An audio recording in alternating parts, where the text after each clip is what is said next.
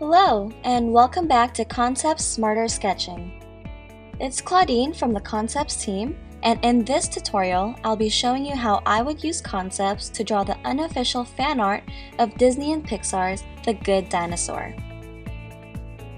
Concepts is an iPad sketching app that we built to be an intelligent tool for designers, makers, and for all types of avid artists out there.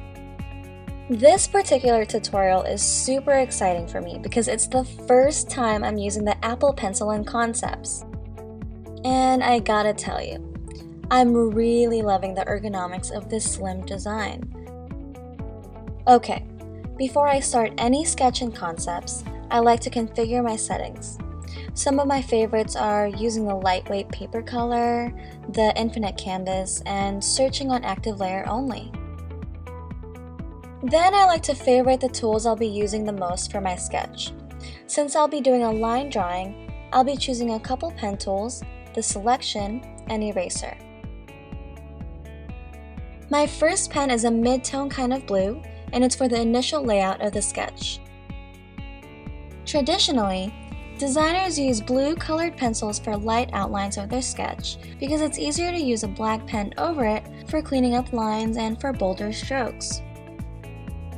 I just want to quickly point out that I can use the Apple Pencil along all the edges of the iPad Pro. This is amazing, especially when I get so focused on my sketching. Okay, I'm going to start by using Split View to open Safari and to Google image The Good Dinosaur.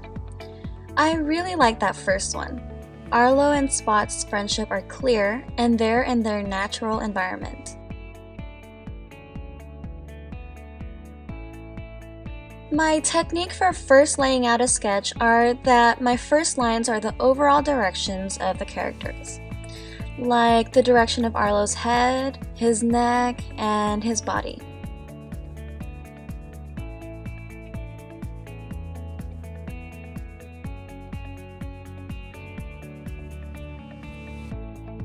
His main body is a bulbous shape.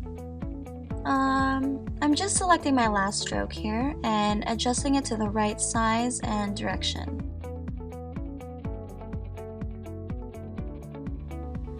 Then onto his legs. It's his most animated part in this sketch, in my opinion. I love his awkward legs and the exaggerated kneecaps.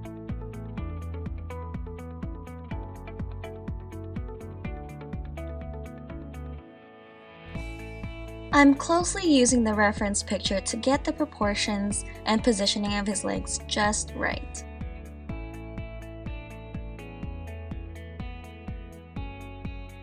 He's got two of his legs in the front of the composition here, and the other two are behind his body. His feet or paws are these super rounded shapes. I've noticed that in Arlo's character design, he has no hard angles at all. It's most likely to correlate his friendliness and good-natured personality.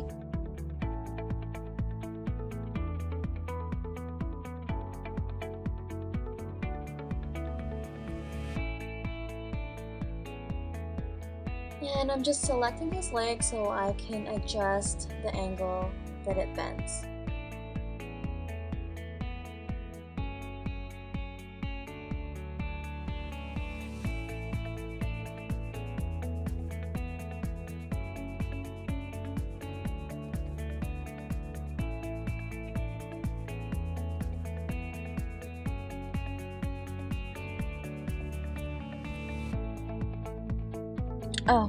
It seems I made his tummy too low.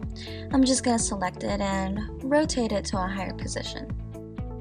Okay, that's better.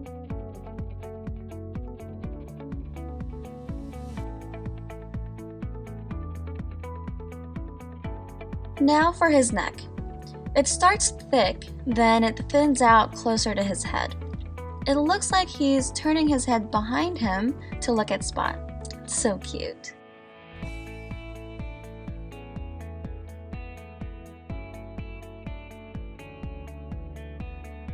His snout is funny. It looks fatter where his nostrils are, and it slightly narrows in towards his eyes.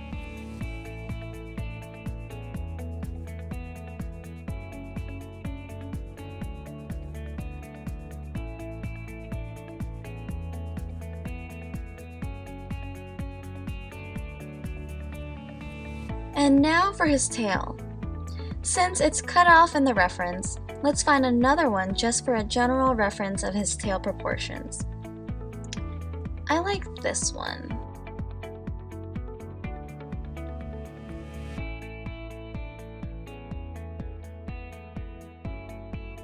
So back to our first reference picture.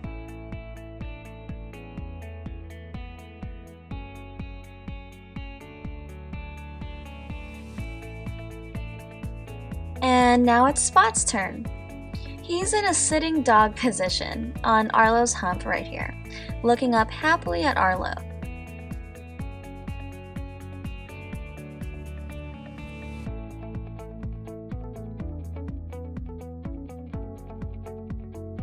This sitting position for Spot is perfect for his character, because even though he's a human in the film, he's more of a loving and loyal puppy, and the dinosaurs are portrayed as a smarter species.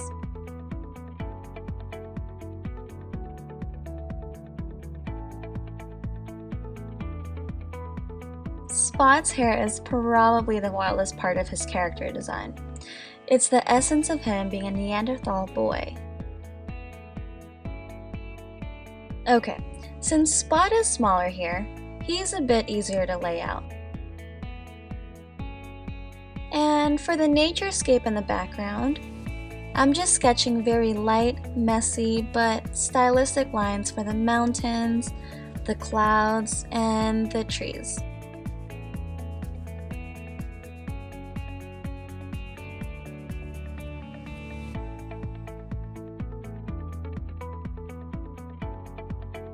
Okay, so we're done with the layout, so let's go back to layers and name this the layout layer.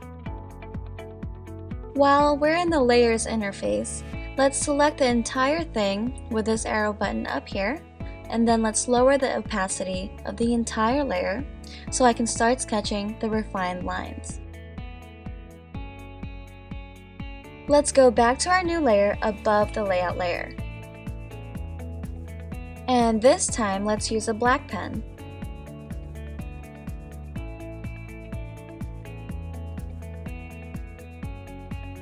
I'm starting with his main body here by using the ellipse precision tool. Within the same ellipse shape, I can draw multiple strokes, so they all follow the same ellipse.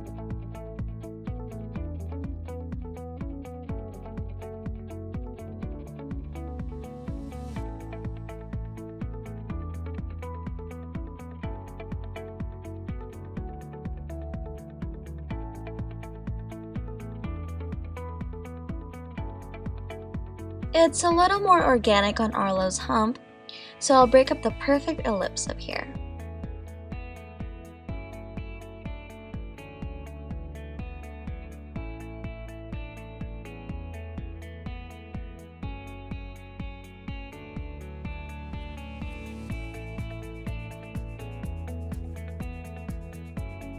For his neck, I'm using my favorite technique in concepts. I'll draw my stroke first as precise as possible, then I select it to adjust its smoothness for a cleaner stroke effect.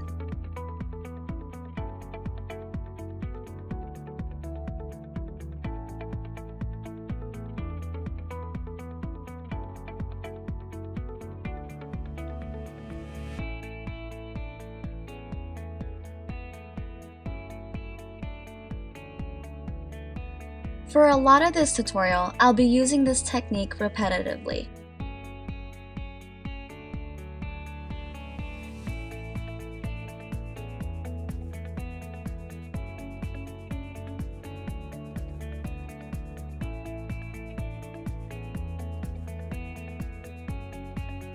I believe that Arlo's legs are so animated and clumsy looking because of his hesitant and timid personality. So watch for a lot of his emotions shown in his leg in the movie.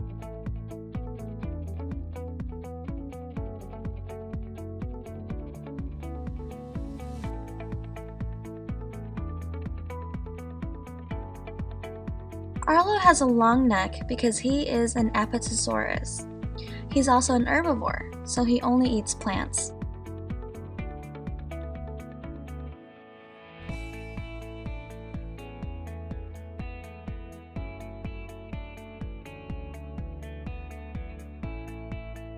Just turning off snap here real quick so I can adjust it better. Okay, this last part on Arlo is to define his shape. These are contour lines, and I like the technical aesthetic it adds. Plus, it helps us understand his shape. I'm just repeatedly using the ellipse precision tool for his contours, since he's a pretty rounded character.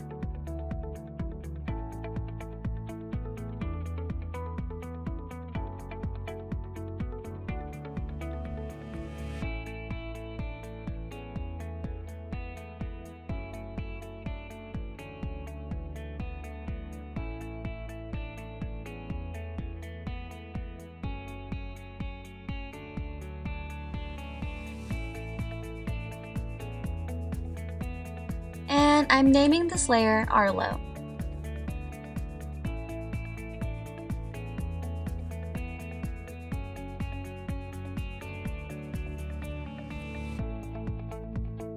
Okay, for Spot, let's go back to a thicker black pen like I did with Arlo.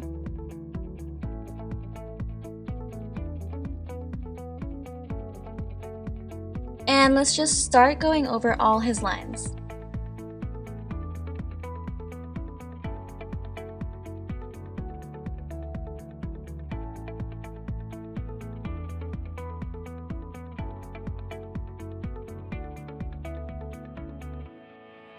Spot's dog-like mannerisms are so well done that everyone will probably end up loving him.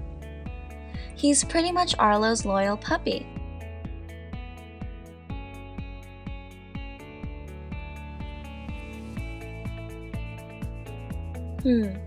For his facial features, let's use a thinner stroke. I want to keep his smile sloppy but wholehearted, so I'm making it a little bit crooked.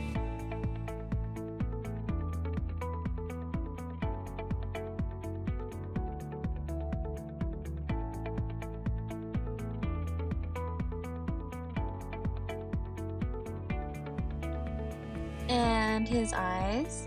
He's happily looking back at Arlo.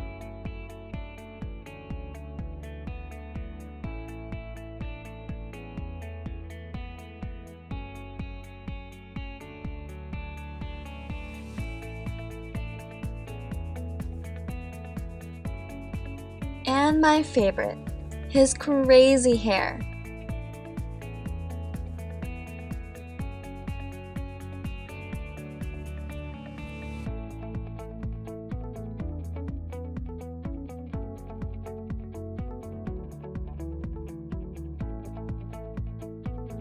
Spot's teeth are also rounded here.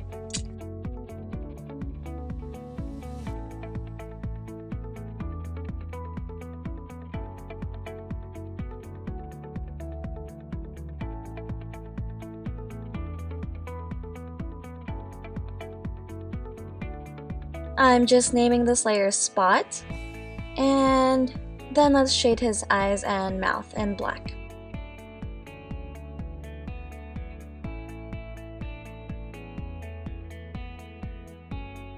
Let's quickly go back to Arlo's layer just to shade in his nose and eyes.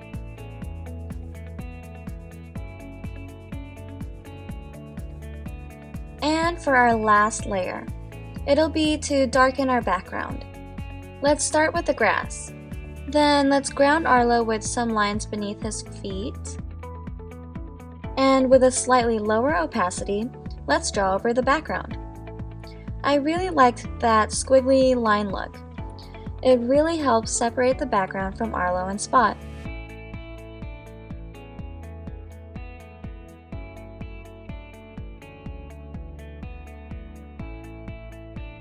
And I'm naming this the background layer. And we're done. I hope you enjoyed and learned from our Good Dinosaur tutorial. If you would like a copy of this drawing so that you could color and render over it, just let us know. If you could share your finished drawings, we'd also love to see and share them. Please give us a like and leave comments below for any questions or thoughts. Thanks so much for watching, and see you on our next sketch.